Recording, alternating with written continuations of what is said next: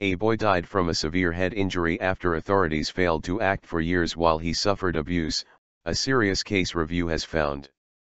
There had been long-term concerns about Blake Fowler's safety, the Southampton Local Safeguarding Children Board concluded. Blake, 7, died at his home in Southampton in December 2011. His mother, stepfather, and step-uncle were arrested, but prosecutors dropped the case through lack of evidence. In December, the Crown Prosecution Service, CPS, decided no further action would be taken against Sarah Spacagna, Blake's stepfather Peter Meek and his brother Philip Meek.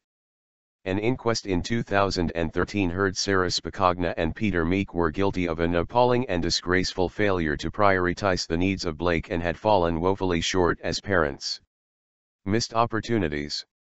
Keith Macon, of the Southampton Local Safeguarding Children Board, said, his family were well known to local services in Southampton as a result of domestic abuse.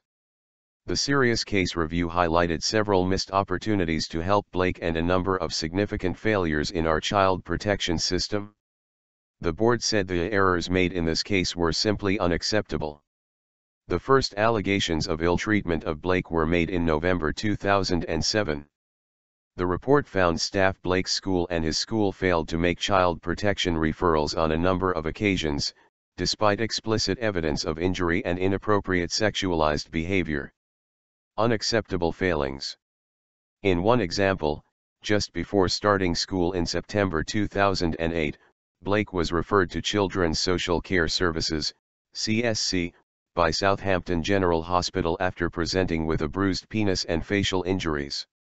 The consultant pediatrician specifically gave a view some of Blake's injuries had been deliberately inflicted. The review said this hospital admittance was a particularly significant missed opportunity. Southampton City Council said it apologized for the unacceptable failings of the City Council during Blake's life and at the time of his death in 2011.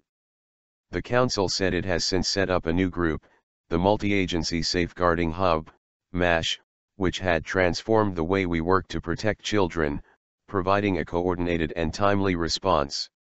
The service involves the police, health, and social security departments pooling resources in dealing with cases.